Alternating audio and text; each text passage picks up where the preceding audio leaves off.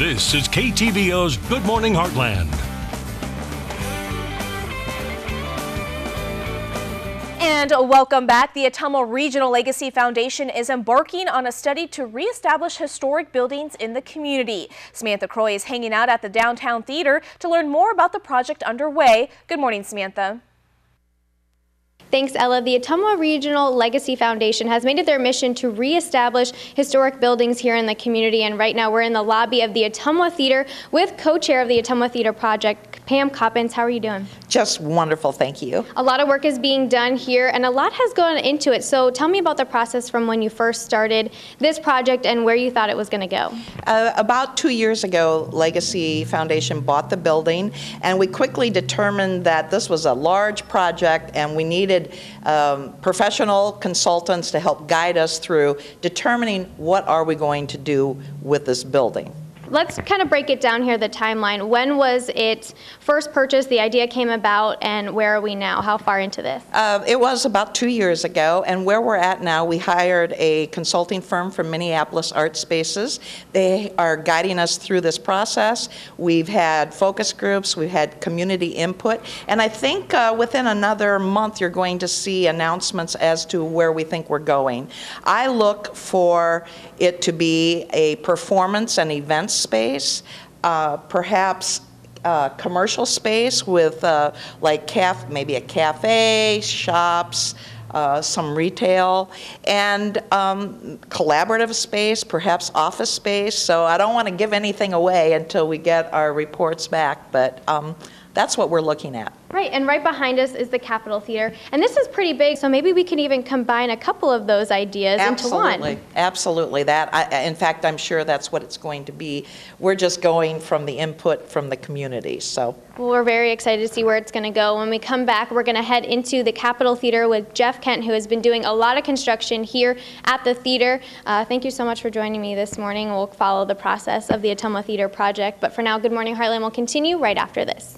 Meantime, let's head on back out to Samantha Croy. She's hanging out in Ottumwa, learning more about how one organization is hoping to revitalize the historic areas. Good morning, Samantha. Thanks, Ella. If you're just joining us, I'm in Ottumwa this morning at the Capitol Theater here at the Ottumwa Theater. And before we were in the lobby talking to Pam Coppins about the process of going through the Ottumwa Theater project. And right now I'm with Jeff Kent, who is a contractor on the project. How are you doing? I'm doing good. Now, this theater, there's a lot going on. What was it from actually being here, sitting in the seats, watching movies, compared to when you walked in to kind of get ready for the Ottumwa Theater project? Well, when I was a kid, this was a great place to come to. And when we came in to start work on it, originally it was just to clean up the lobby. The previous owner had left a lot of trash in it, and then we didn't realize the extent of the trash, but the trash was filled into the auditorium, up on the balcony, and in the other theater, the old Capitol Theater on the corner. So we hauled out at least 50 dumpsters of trash out of here just to get it opened up. So. And now what have you been doing as far as making sure that the building is sound and starting the process? Well, the first thing was a roof. Basically the roof on this theater, the old Ottumwa Theater / Capri, was gone. So we had a swimming pool inside here, and then the roof on the Capitol was starting to leak, and it just kept getting worse. So we now have 2 new roofs on both these buildings, and then we went through and tried to waterproof the basements. We have sump pumps going, fans, to try to keep the mold down.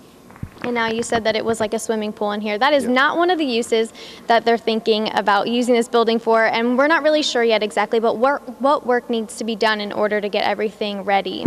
It kind of depends on what they're going to want to do with it structure-wise. I mean, I've heard so many different ideas. If they want to put in terraces in here, we'd have to build some little terrace stands, stuff like that. If they're just going to put in offices, we'd have to probably put in some sort of cubicle system. Again, it depends what they're going to come up with. There's so many different ideas. And how long are you thinking that this is going to take? Again, whenever they get it started, I would say you're probably looking at 6 months, something like that, to get it going. All right, well, thank you so much for joining me this morning. A lot is going on here. We'll make sure to keep you updated as the process continues. But for now, Ella, we'll go ahead and send it back to you.